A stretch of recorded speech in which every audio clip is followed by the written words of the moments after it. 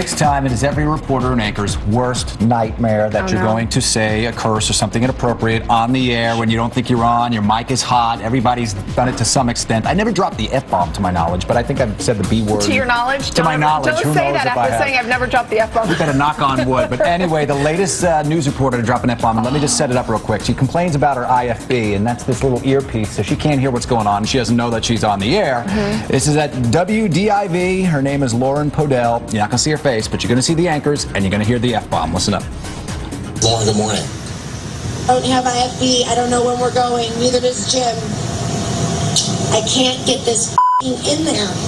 Ooh, that's going to leave a mark. Well, the smooth anchors there were lucky enough to apologize right away. Show a picture of wonderful Lauren Podell. Sorry, Lauren. You might not have been on camera, but there's the lovely lady who said it. And it happens, so, you know. Apparently the viewers actually went to the Facebook page and sort of said, we understand and we get it, and they didn't raise too big a fuss. Okay, well, good news for her. Oh, my gosh. You know what? I can empathize with her. You just go, fudge. Yes. You can't go wrong with fudge. I empathize with her. It's never happened to me either, but it's the one thing where I can feel all the blood going to my feet if it were to ever happen to me. Woo. Okay, now we want to share with you an adorable